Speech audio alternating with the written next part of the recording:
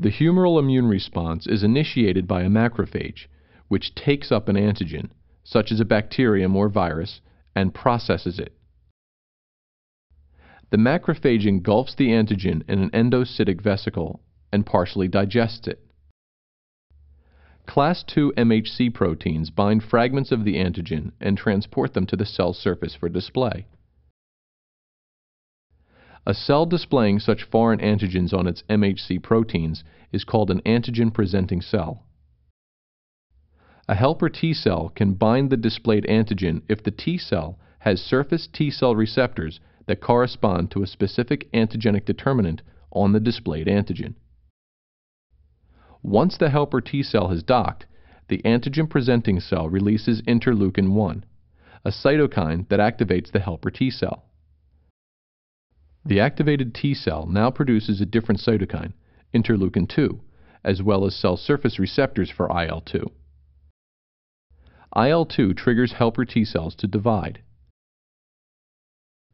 The daughter cells respond to interleukin-2 by producing a clone of cells identical to the first T cell in genetic makeup and immunologic specificity.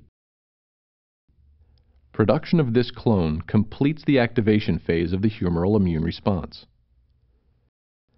In the effector phase of the humoral immune response, activated helper T cells help B cells develop into antibody-producing plasma cells.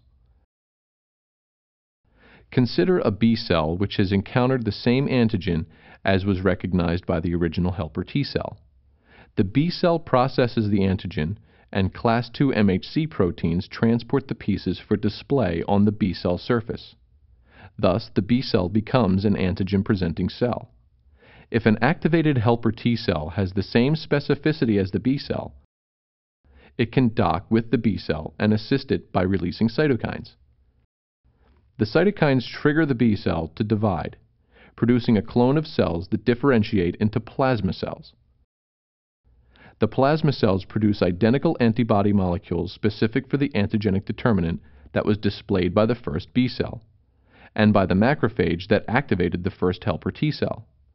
The humoral immune system responds to every antigen in this manner, but different antigenic determinants require different specific helper T cells and B cells.